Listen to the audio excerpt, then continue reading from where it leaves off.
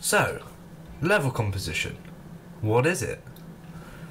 It's a very broad term, but in essence, it's how your scenes are set up in your game to lead your player towards each key point in your game.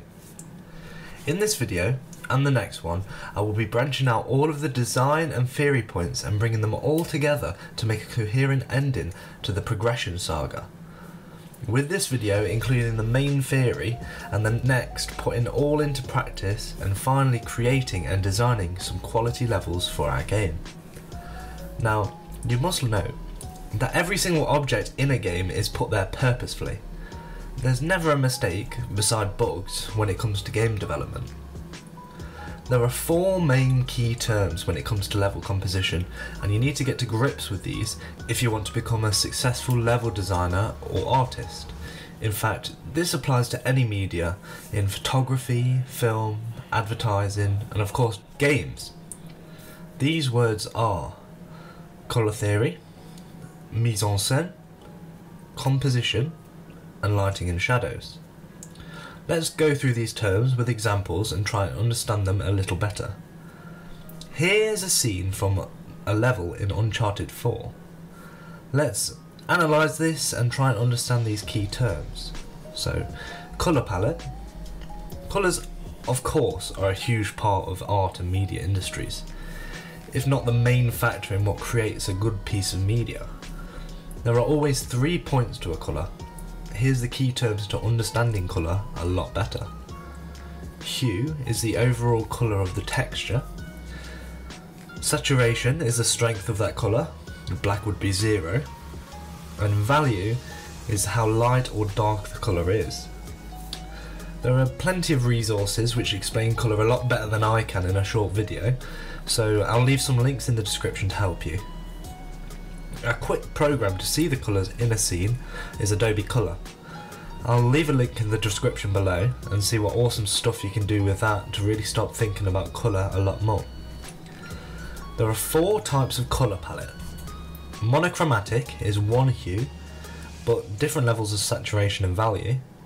Analogous is almost the same as monochromatic, but it uses very similar hues instead, such as if I were to pick this blue, I could also choose these blues around that one.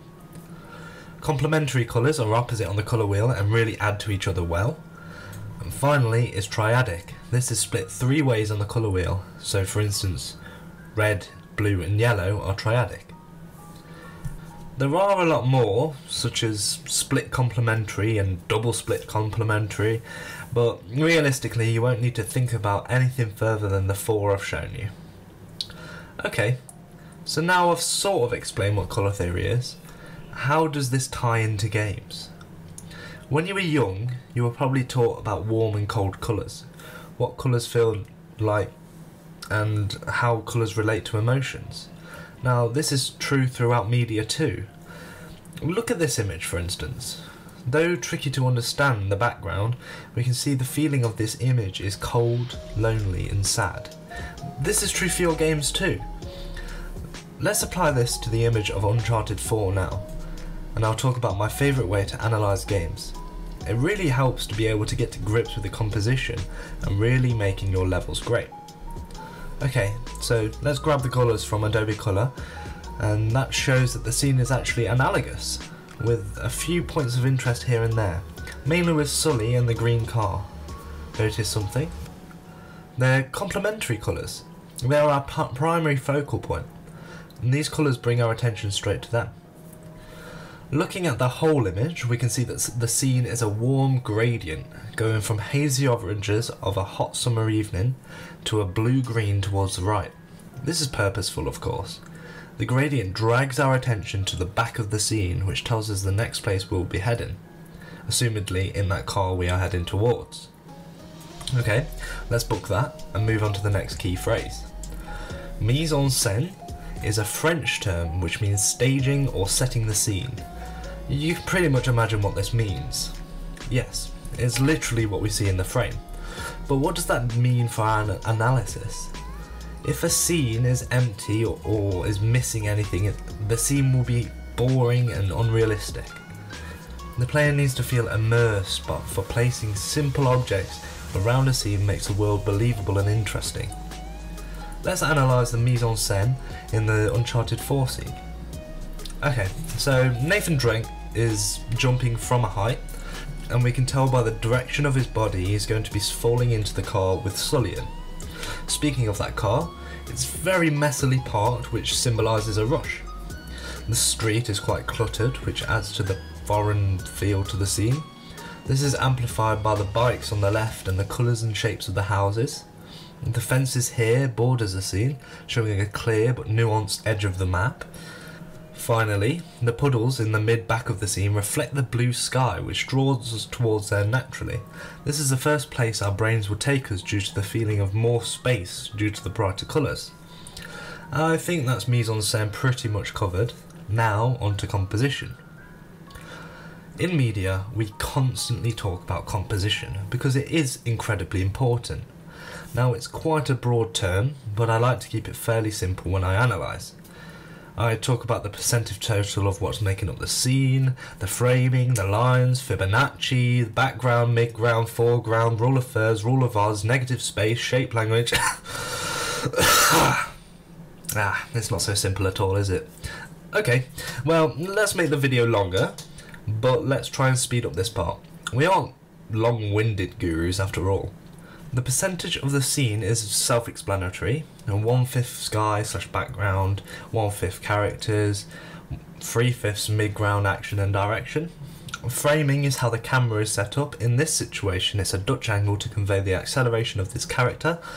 Lines are the directions for our eyes. They can be clear or implied. For instance, if the implied lines from the Nathan to the car, to the progression at the other end of the scene, but also the physical lines of the borders and shapes around those lines all lead that way. Fibonacci sequence is a sequence of numbers we can all call the golden ratio. I don't think it entirely applies to this scene, but basically you want everything to line up to the lines drawn in this spiral when creating media. Whew, almost halfway. Background, mid-ground, foreground is the back, mid and front of the scene. Here's the back, mid and fore. Rule of thirds is a concept that focal points should be close to a line, equal distance from the sides in a third. The character and the car are both the thirds and arguably the progression point. Rule of odds is the theory that the focal point should always contain an odd number of objects if placed within a group, not entirely applicable in this scene, but a very interesting concept. Negative space is a blank space in the scene. This is important to lead the characters towards the shapes in the scene. Often this includes the floor and the sky, and they're practically all blank. Final point I'm going to explain is shape language. This is probably the most crucial part of composition. This is the theory that different shapes mean different things. For instance, circles or round objects are typically friendlier than square or triangle shape, but the square is much more brutish and industrious, with triangles taking the mantle for the naturally strong and important. Whew. That's composition in basic form. This goes way deeper than what I've just explained, and it's very important as an artist to learn. I recommend doing your own research, as a composition is a huge language of art and has been since the dawn of time. Oh, and also, the easiest way to see if a scene would work is to thumbnail it. This means lowering the resolution and adding some filters. As you can see, this scene works and is still dragging your attention to Nate, with most of the distance being lost towards the cars. Final key term was lighting and shadows, and while obvious, it ties into a lot of the mood of the scene. For instance, in this scene, there is a great light balance. The direct light is coming from the top left section of the sky, and the indirect is reflecting off the floor directly opposite to the direct. Because the scene is analogous, the lighting really is the main thing that contrasts the part of the scene from the other. The main light is coming from the left, which implies that the place he's come from is less safe than the place he's driving towards. The area in the back is much lighter, signifying freedom and life, and that's about it. That's level composition in a nutshell, and that wraps up the progression saga. In this video, it should have taught you how to analyse your levels properly, and the next episode should teach you how to properly put these theories into practice with examples. And finally, some art and level design. Have a great day.